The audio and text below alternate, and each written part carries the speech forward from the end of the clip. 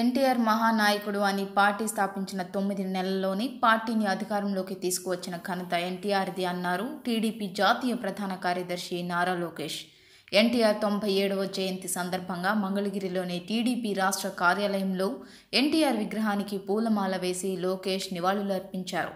ఈ సందర్భంగా లోకేష్ మాట్లాడుతూ కార్యకర్తలను కాపాడుకునే బాధ్యత తనదని చెప్పారు. కార్యకర్తల జోలికి వస్తే వదిలిపెట్టేది లేదన్నారు. 2024లో మంగళగిరిలో టీడీపీ జెండా ఎగురవేస్తామని లోకేష్ ధీమా వ్యక్తం చేశారు.